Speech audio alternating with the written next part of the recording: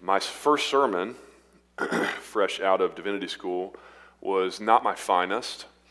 I had just been hired as the youth minister at a boarding school in Indiana, where I would work primarily with high school students who I had a lot of experience with, but over the summers, the school hosted a camp for kids as young as age 7, who I had no experience with. And the first time I was asked to preach at the all-camp chapel service, I decided I would tackle the topic of the subtle dangers of sin, which is already a pretty bold choice to kick off Carefree Summer Camp with. But I opened my sermon with this illustration that I had been taught in my own youth group years before. So I asked, do you know how the Eskimos hunt polar bears? And then I proceeded to explain the illustration. They dip the tip of a knife in seal's blood, and then they sit it outside to freeze, and they do that many times, repeat until they've made a nice thick blood popsicle. And then they travel outside the camp, and they stick the handle of the knife down in the snow, bury it, return to camp, and wait. And the polar bear is attracted by the smell of the seal's blood, and they come and begin licking until his tongue gets cold and numb. By the time he reaches the inner blade of the knife, his tongue is so numb he doesn't realize that he's no longer licking seal's blood but his own. And Eskimos come back a few days later, and there's the polar bear. It's a powerful illustration of the numbing, desensitizing effects of seemingly innocent sin. It's also a great way to traumatize 7-year-olds, I found out. I was called into the head chaplain's office the next day, angry parents calling to complain. Their poor kids, first time away from home, now they can't sleep. Minds filled with images of bloody, lifeless polar bears.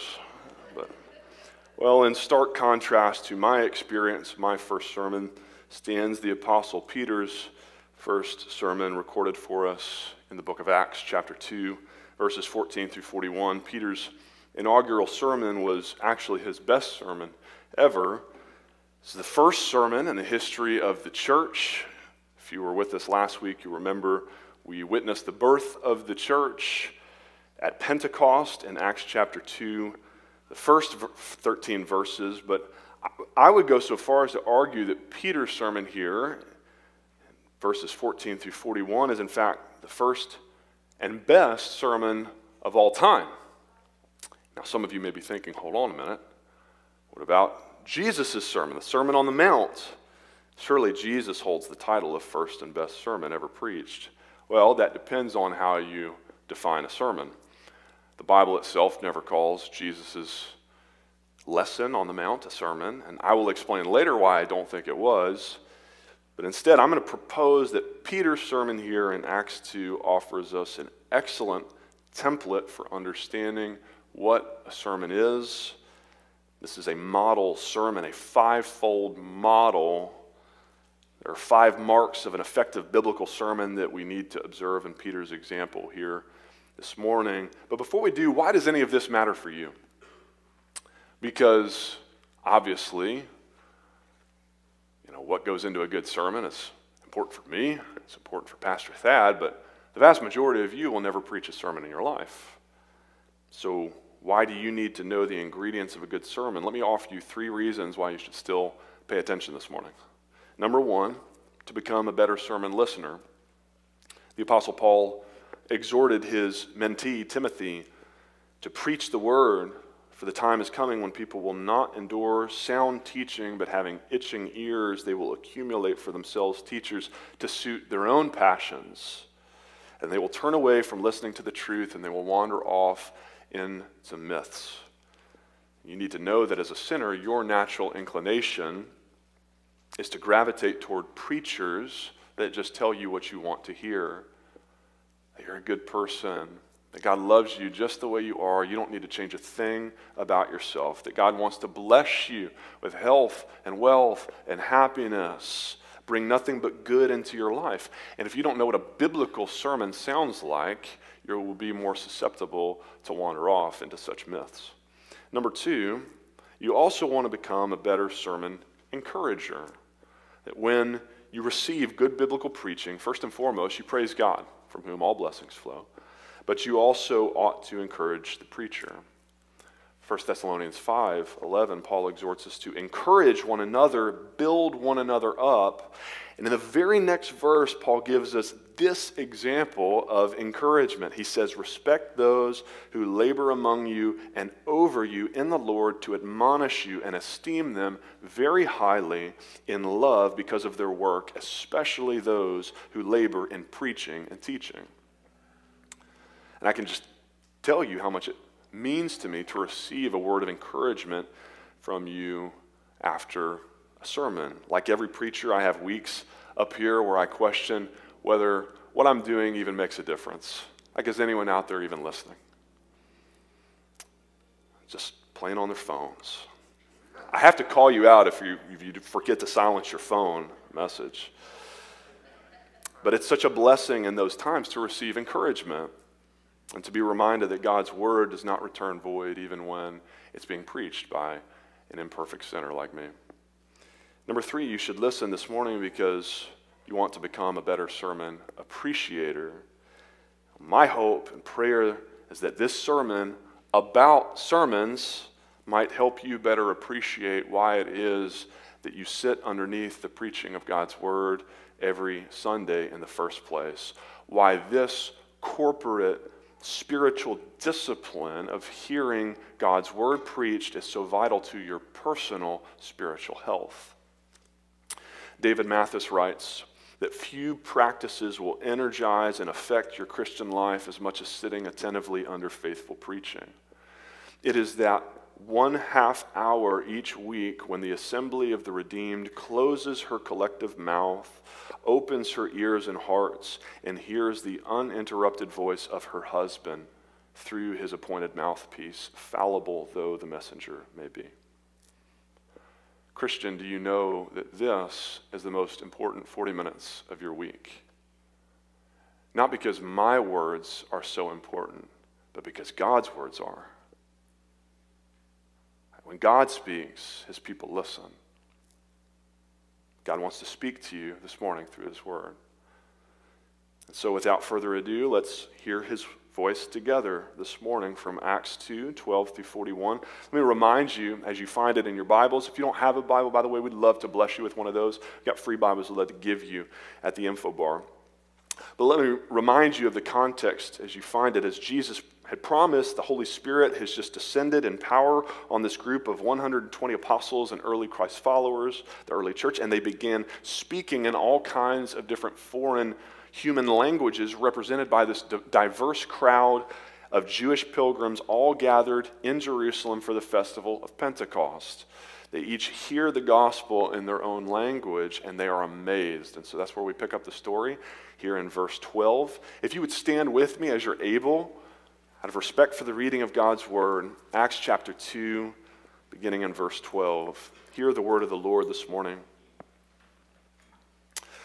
And all were amazed and perplexed, saying to one another, "What does this mean?" But others mocking said, "They are filled with new wine."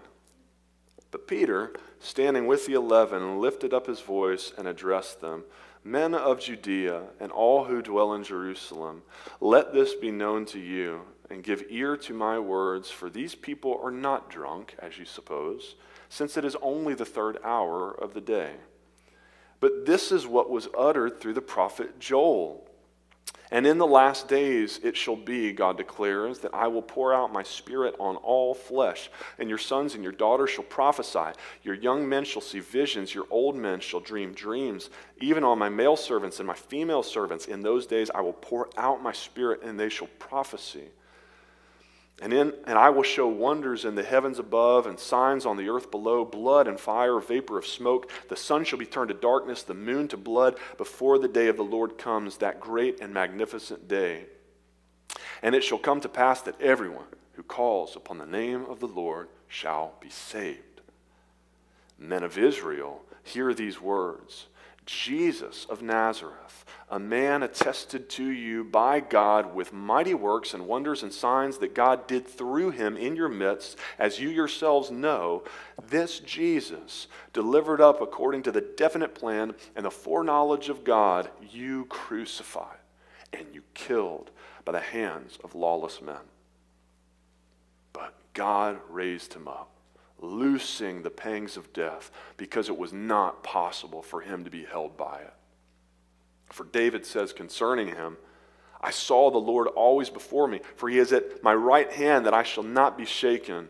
Therefore my heart was glad, and my tongue rejoiced. My flesh also will dwell in hope, for you will not abandon my soul to Hades, or let your Holy One see corruption. You have made known to me the paths of life. You will make me full of gladness with your presence. Brothers, I may say to you with confidence about the patriarch David that he both died and was buried, and his tomb is with us to this day. Therefore, being a prophet and knowing that God had sworn with an oath to him that he would set one of his descendants on his throne, he foresaw and spoke about the resurrection of the Christ, that he was not abandoned to Hades, nor did his flesh see corruption.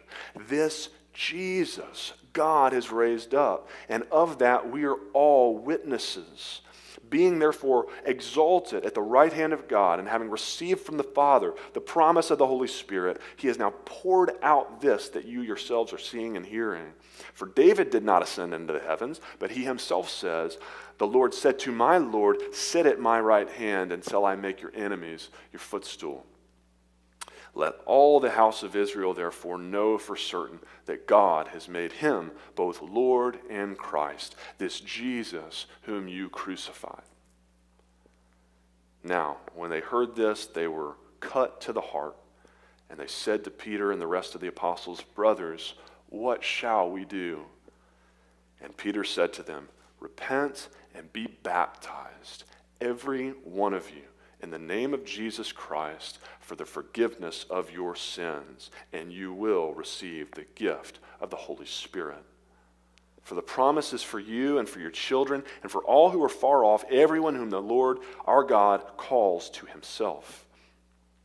And with many other words he bore witness, and he continued to exhort them, saying, save yourselves from this crooked generation. And so those who received his word were baptized, and they were added that day about 3,000 souls. Praise God. This is the word of the Lord. Let's pray. Father, we thank you for your word. We thank you for this opportunity this morning and every Sunday to sit underneath the preaching of your word. God, I pray that my words would be few, your words would be many. Your people need to hear from you this morning. Would you empty me, use me as a vessel, an instrument, a mouthpiece to speak to your people for their sanctification and for your glory. Pray this morning. In Jesus' name, amen. You may be seated. A good sermon does 5 things. Number 1, it clarifies reality. A good sermon clarifies reality. That's what Peter does for the crowd here in verses 12 through 21. He's clarifying, he's helping them make sense of reality, specifically this reality right in front of their eyes and ears that they're seeing and hearing this group of 120 uneducated Galileans preaching in perfect, fluent Latin and Egyptian and Cappadocian, Phrygian. This crowd doesn't know how to even begin to make sense of that reality. They are all amazed and perplexed, the text says. The only possible explanation they can come up with on their own, verse 13, is that the apostles are all drunk. Now, I don't know about you, but the drunk people I've hung out with seem to have trouble speaking coherently in English, much less foreign languages that they don't know, but that's the best natural explanation that the crowd can come up with. They're drunk because they don't yet realize that this is a supernatural event. There is no natural cause. So Peter has to clarify for them. He explains it for them. Now, I can't help but point out, before we move on, Verse 15, for you Baptists, Peter's opening argument as to why the apostles can't possibly be drunk isn't that they're good Christians who would never touch alcohol.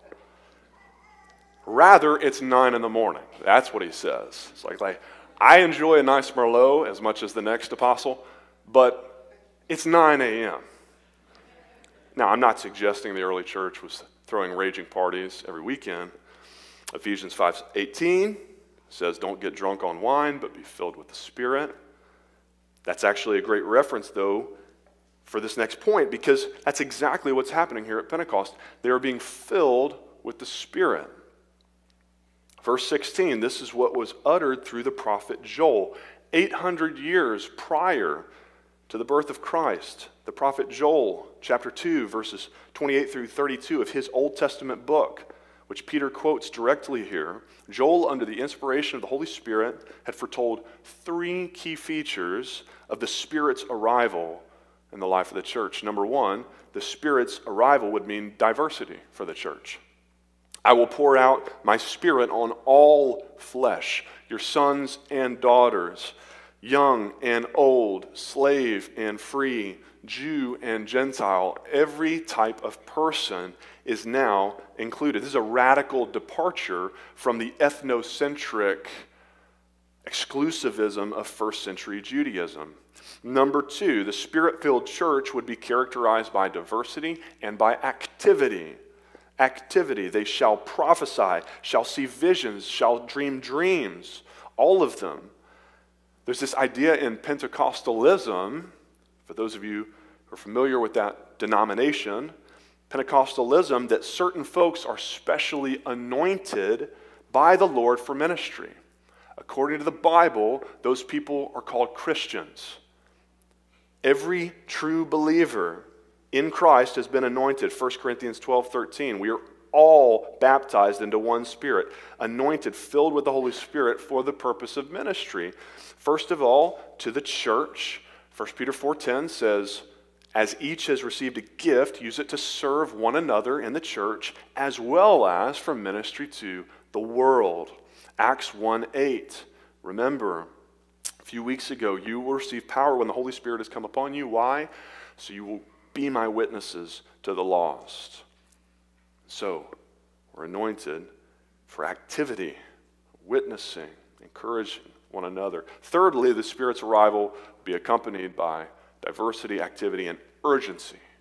Urgency. Peter, quoting Joel here, warns us that we're living in the last days, that Jesus' death and resurrection was the climax of redemptive history, and now we're awaiting the culmination of redemptive history at his second coming. Anticipated here in verses 19 through 21, called the great and magnificent day of the Lord, accompanied by wonders and signs, blood and fire, vapor of smoke. We got a glimpse of it. Peter must have been reminded as he's reminding them of this prophecy, a glimpse of it when the sun was turned to darkness in the middle of the day at Jesus' crucifixion, right? This 50 days ago. That was a glimpse of what's to come when Christ returns and the old heavens and the old earth are set on fire and dissolved and the heavenly bodies melt as they burn. 2 Peter 3, verse 12. But why does Peter quote the second half of this prophecy of Joel? Why does Peter go all apocalyptic on them? I think it's to convey this sense of urgency that we don't, listen, brothers, he's telling the brothers, you don't have forever to sit around and search the scriptures and question and research and skepticize and deconstruct and decide whether or not Jesus was the real deal and you're going to follow him or not. He's going to come back. And when he does, it's to rescue his church, but it's to execute judgment on his opponents. Don't tarry, don't delay. And so what is Peter's advice? He says, everyone who calls on the name of the Lord shall be saved. Call upon the name of the Lord and you will be saved. Today. Today can be the day of your salvation. For you, this morning, West Hills. So Peter helps his listeners make sense of reality, both their immediate context, a bunch of spirit-filled Galileans speaking in languages they don't even know, as well as their eternal reality. Call on the name of the Lord or else. This is what a sermon does. It helps you clarify all of reality, specifically through the lens of God's Word. That's where Peter takes them. Back to the Old Testament, back to the Scriptures, in order to explain things. A sermon must be biblical. It helps us see reality through a biblical worldview. That's what a sermon does. Number two, a biblical sermon must also convict its listeners of their sin. A good sermon ought to convict you of your sinfulness. Verses 22 and 23, Peter declares, "Men of Israel, hear these words.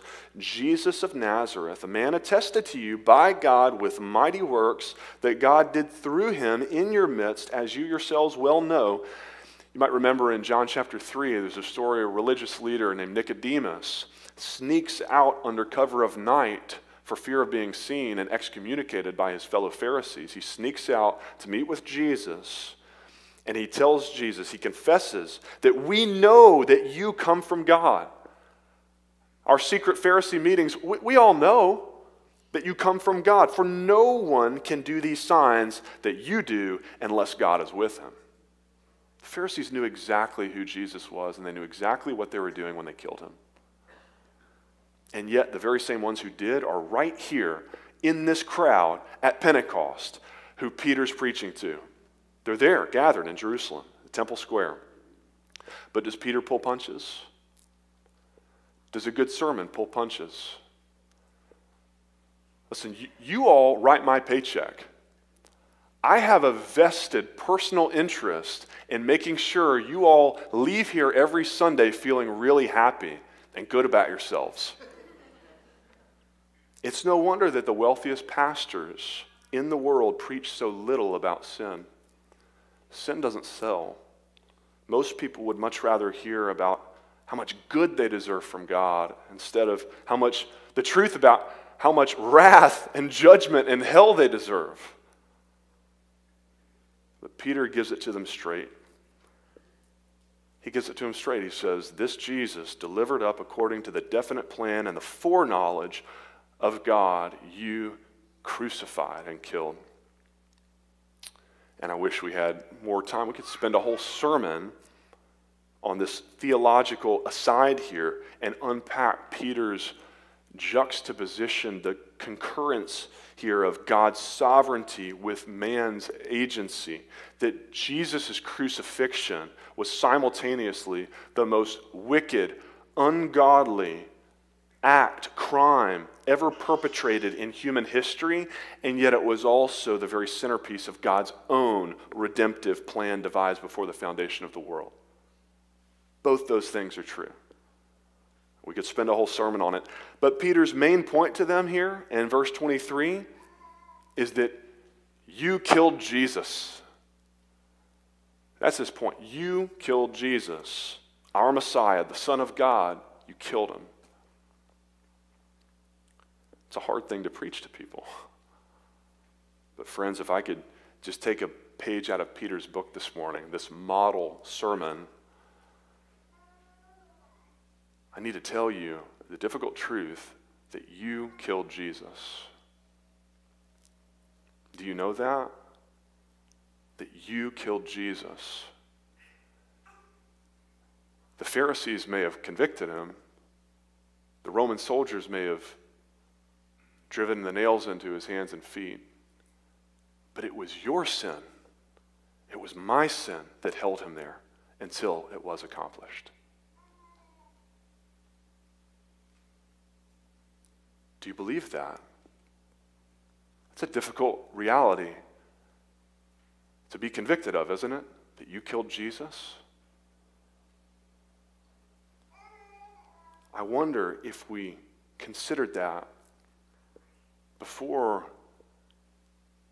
you badmouthed your boss around the water cooler, before you clicked on that advertisement that you shouldn't be navigating to, before you snap at your kids, before you demanded your way with your spouse, before you skip church on Sunday. I wonder if we could somehow train ourselves to envision every one of our sins as a nail being pounded into Jesus' hands, his feet, if we would be so flippant and casual about our disobedience. In John chapter 16, verse 8, Jesus said that when he sends the Holy Spirit, the Spirit will convict the world concerning sin. It's good. It's hard to be convicted of your sin, isn't it? To feel the sting of your sin. But Jesus says it's a good thing. It's of God. The conviction of sin is of God. And if we skip ahead in Acts 2 to the end of Peter's sermon, the crowd's response to his sermon, we read in verse 37 that when they heard his message, they were cut to the heart. That the Spirit not only empowers Peter to preach the truth to them with unashamed boldness, but the same Spirit must also enable his sinful listeners to receive that truth with naked conviction, with the vulnerable admission that, you know what, I think he's right. I am a sinner. We did kill Jesus. If you want to know why the vast majority of your loved ones, and the vast majority of people in general who hear the gospel will refuse to receive Christ, this is why. It's not that they are such modern, enlightened people who have no need for God, what with their science and their secular ethics. It's not that they have a difficult time reconciling a good God with the evil around them in the world. It's not even that they have learned to distract themselves with work and friends and phone and TV so that they can avoid the topic altogether. The busiest, most distracted people among us still can't help but be plagued and nagged by this question of the afterlife and their eternal destination. The Bible says so. God has put eternity in the heart of man. You can't escape it. No. The reason that people reject Jesus is that he convicts them of their sin, and they don't like it. Jesus said, the light has come into the world, but people loved the darkness rather than the light because their works were evil. Buddha says, be good. Muhammad says, be good. Secular humanism says, be good. But Jesus has the audacity to say, you're not good. And unfortunately, most people stop listening right there. They check out, they tune out, and they fail to hear the second half of the gospel, the good news of the gospel, that even though, no, you're not good, I, Jesus, am very good, and I traded my righteousness for all of your unrighteousness on the cross and laid down my life as a perfect sacrifice for sin for you, to reconcile you to a perfect God. That's the gospel. That while we were yet sinners, Christ died for us. But it requires the admission that you're a sinner. Jesus said, only the sick will call the doctor. I saw a sweatshirt the other day that read, you are enough. Can I just tell you, clarify reality for you from a biblical worldview? Nothing is farther from the truth. Nothing is more anti-gospel than that. I wanted to put on a sweatshirt. Find a sweatshirt, Pastor's Appreciation Month, you can make one for me, that said, you are not enough, but praise God, Jesus is. That's the gospel. Trust in him.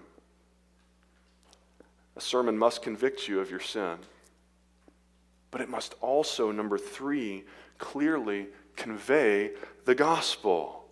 The good news, the second half that I just mentioned, the good news about Jesus. The bad news is you're a sinner. The good news is God's provided a Savior for your sin. Peter's sermon doesn't end in verse 23. You killed Jesus. Amen. Now go home and think about what you did. No, Peter continues in verse 24. He says, but God raised him up, loosing the pangs of death because it was not even possible for him to be held by it. The good news is Jesus is so powerful, there's something he can't do. You probably thought Jesus, omnipotence meant he can do everything. There's at least one thing he can't do. He can't sin either. But he can't stay dead. Jesus is so full of life, he can't even stay dead. He triumphed even over death. Now, if I had given you all a one-question, true or false quiz this morning, and opened the sermon by asking you, true or false, the gospel is that Jesus died on the cross for your sins. I suspect that most of you would have raised your hands and said that was true. And it is true, it's gloriously true, that Jesus died on the cross for your sins. But friends, that is not the gospel. At least it's not the whole gospel. The whole gospel is that Jesus not only died to pay the penalty of your sins, but he was raised from the dead to defeat the very power of sin and hell and death and give you eternal life. That's the gospel.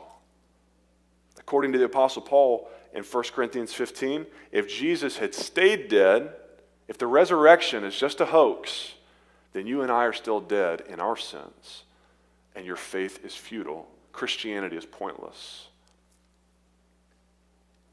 Peter's sermon here is the first of 9 different gospel presentations throughout the book of Acts that we'll see this year. Each one a little different, but spoiler alert, there's one thing they all share in common. You know the one thing that every gospel presentation in the book of Acts and every gospel presentation that's been preached for the last 2,000 years has in common? It's Jesus' resurrection, his death and resurrection. He didn't stay dead, and that's really good news for you and me. Listen, you can deliver the most moving, inspiring, even biblical message. I have heard, and I'm sure you have, some really powerful pep talks on Sunday mornings that may sprinkle in some scripture along the way. But listen, if you're not preaching the gospel, it's not a sermon. It might be a great motivational speech. It might be an important call to social action. It might even be a helpful Bible lesson, help you understand the Bible better. But without the gospel, if you haven't preached Jesus Christ, crucified and resurrected, it's not a sermon. And so that's why I say that Matthew 5, Jesus' Sermon on the Mount, wasn't a sermon. Peter preaches a sermon here. This is a sermon. He preaches the life, verse 22, Jesus of Nazareth, a man who you all witnessed. You saw him walk around and work miracles. Jesus was incarnated as God in the flesh. The life, the death, verse 23, you crucified and killed him. And the resurrection, verse 24, but God raised him up, loosing the pangs of death of Jesus. Life, death, and resurrection of Jesus. That's the gospel. Jesus lived the life we couldn't live. He died the death we deserved in our place. And he was raised to give us the power over death and new life in him. That's the gospel. Trust in him, and you will be saved this morning. Verse 36, let all the house of Israel, therefore, know for certain that God has made him both Lord and Christ, this Jesus whom you crucified. He's Lord and Christ, Savior. Number 4, a good sermon will center on Christ in the Scriptures. Sermons ought to center on Christ in all the Scriptures. Jesus claimed in John 5:39 that the Scriptures, the Old Testament in his day, all bore witness to him. On the road to Emmaus, the risen Jesus opened his disciples' minds and hearts to understand in all the Scriptures the things concerning himself. So according to Jesus, all of Scripture points to Jesus. And I've already emphasized that a sermon has got to be biblical. Over 1/3 of Peter's sermon here is direct quotation from the Old Testament. Joel 2, Psalm 16, Psalm 110. But it's not enough for a sermon to merely be biblical. It's got to point us to Jesus in all of Scripture. If Jesus says, I am the aim, the fulfillment, all of it bears witness to me, and we're just teaching good moral lessons, and we're not pointing them to Jesus, then we miss the point. A good sermon must be Christocentric.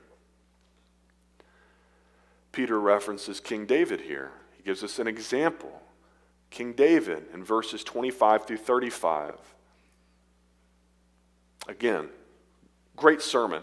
Could totally split it into 2 weeks, but I want to keep moving. The summary of Peter's argument here is that David rejoiced in Psalm 16 that God wouldn't let his Holy One rot in the grave. And yet, Peter says, hey, we all know where David's tomb is located in Bethlehem, down the road. So clearly David wasn't prophesying about himself. He wasn't talking about himself. He's prophesying about some other future coming messianic immortal king. Verse 31, Peter explains, being a prophet, David foresaw and spoke about the resurrection of the Christ, of the Messiah. And then he identifies the Christ for them by name, this Jesus God has raised up. And of that, Peter says, we are all witnesses. Peter is going to write later in his second epistle, 2 Peter 1, he says, we were eyewitnesses of Jesus' majesty, his miracles, most especially the miracle of his resurrection. I saw him with my own 2 eyes. This is what makes Christianity so unique and compelling in comparison to almost every other world religion. No one witnessed Muhammad go up on the mountain and receive the Quran from Allah. No one witnessed Joseph Smith walk off into the woods and receive the golden tablets from the angel Moroni. No one witnessed the spontaneous, undirected Big Bang by which atheist scientists would have us believe the universe just popped into existence out of nothing. Those religions, Islam, Mormonism, atheism, they require real faith. Belief without sight, belief without evidence. But the disciples actually witnessed with their own 2 eyes the resurrected Jesus. Walk around, talk with them for 40 days. They walked to Emmaus with him. They fished with him. They watched him walk through walls. They did tricks and poked their fingers through the nail holes in his hands. And then, verse 33, Peter says, we witnessed him in Acts Chapter 1, we witnessed him be exalted to the right hand of God the Father. So Peter argues, David didn't ascend into the heavens. That was Jesus. Jesus was the Lord who David was prophesying about in Psalm 110, who would one day sit at God's right hand. And because all of Scripture bears witness to Jesus, Peter could have gone on all day long, expositing passage after passage of the Old Testament for them, but Peter also knew a 6th bonus trait of a good sermon: it should be concise. Peter's sermon is about 500 words in the Greek. My sermon is about 10 times that, just for reference. We can't all be as short and sweet as Peter. I would point out, though, that verse 40 says, with many other words he bore witness and continued to exhort them. So apparently Luke is just recording the Cliff's Notes version of Peter's entire unabridged sermon. Who knows how long it was? I'm sure it got him in trouble with his children's minister as well. But why could Peter go on all day long, pointing them to Jesus and all the Scriptures? It was because not only did Peter know that all the Scriptures testify about Jesus, but Peter knew all the Scriptures. Peter knew Scripture. This was his spiritual food. Peter hadn't prepared for this sermon at Pentecost. He's not like me, holing up in a study all day on Saturday, preparing, got to write it all down so I don't forget, got to make sure I know, wait, what passage and verse, chapter and verse was that? Yeah, no. Peter had so immersed himself and internalized these scriptures that they just naturally bubbled up out of him at Pentecost. When the famous pastor Charles Spurgeon was asked, "How do you know if someone's a Christian?" Spurgeon replied, "If you cut him, he will bleed Bible." Is that you? Do you bleed Bible? Is God's word what just naturally bubbles up out of you? Can you see Christ in all the scriptures? We need to pray for a heart of faith to treasure God's word above all else, and we pray for the eyes of faith to see Jesus here on every page of God's word. Finally, number 5, a good sermon will call its listeners to respond in faith. A good sermon calls you to respond in faith. Verse 37, "Now when they heard this, they were cut to the heart, and they said to Peter and the rest of the apostles, 'Brothers, what shall we do?'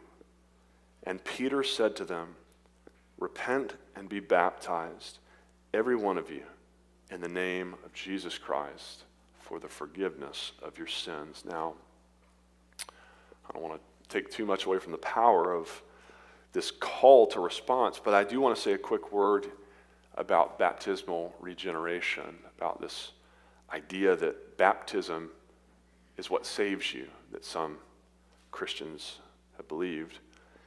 After all, Peter says here, "Repent and be baptized for the forgiveness of sins."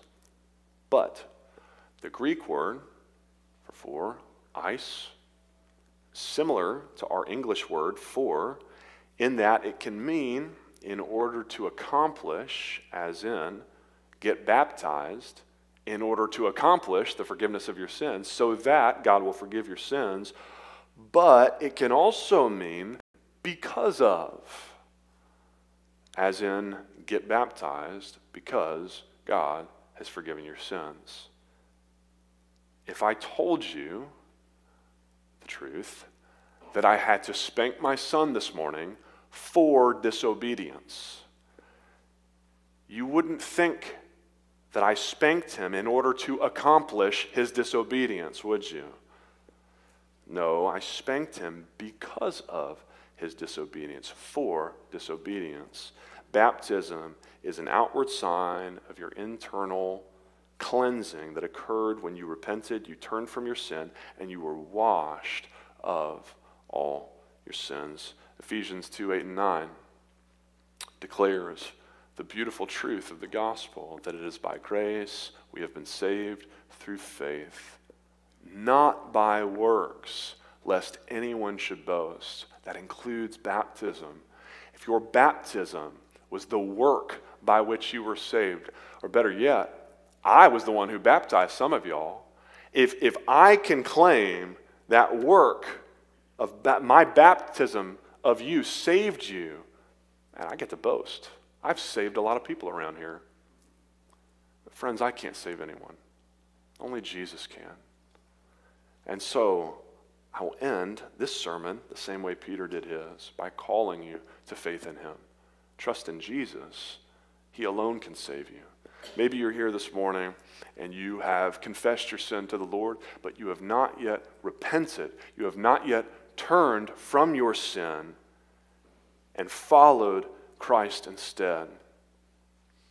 Maybe that is God's calling you to faith this morning.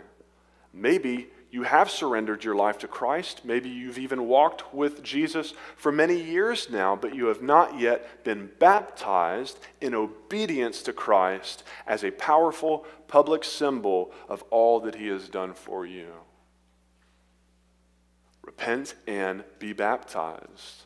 It's clear, biblically, this is God's will for you in Christ. Maybe some of you need to join the church. You need to go from consumer to contributor. Stick around for the membership class. Got extra food here in 15 minutes. What does the next step in your walk with the Lord look like this morning? Only you can answer that as the Holy Spirit convicts you, challenges, and calls you. Remember, Peter says, all who God calls to himself, as the Lord calls you to himself this morning, how is he calling you to respond in faith? Clarify reality, conviction of sin, conveying the gospel, centering on Jesus, and then calling you to faith. This is what God's word does for you in Christ. Let's pray.